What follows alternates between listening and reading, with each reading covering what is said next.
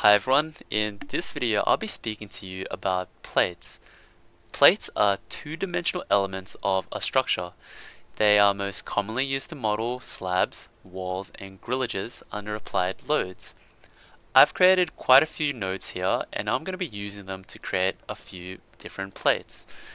Now, one way to add plates is by clicking to the plates menu and specify the nodes you want to use for the plate.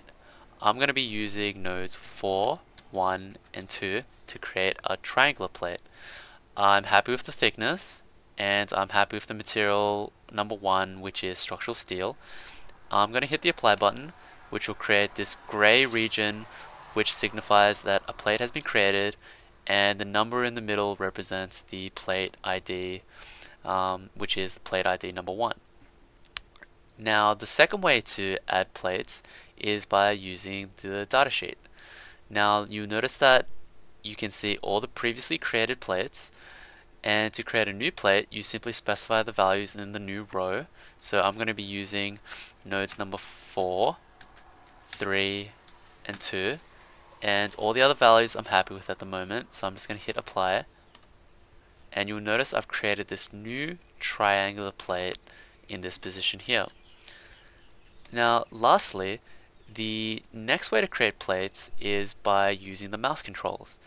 So you still need to be into the plates menu, but if you want to specify these 4 nodes to be the nodes of a rectangular plate, you simply click one node.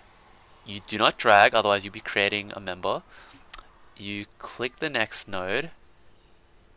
You click the subsequent node, and then I'm going to click the final node.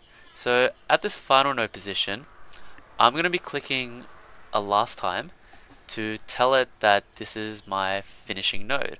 So as you can see, I've just created a plate by using the mouse controls without having to go into the form and without having to go into the datasheet. I hope you've enjoyed this video. Stay tuned for the next one.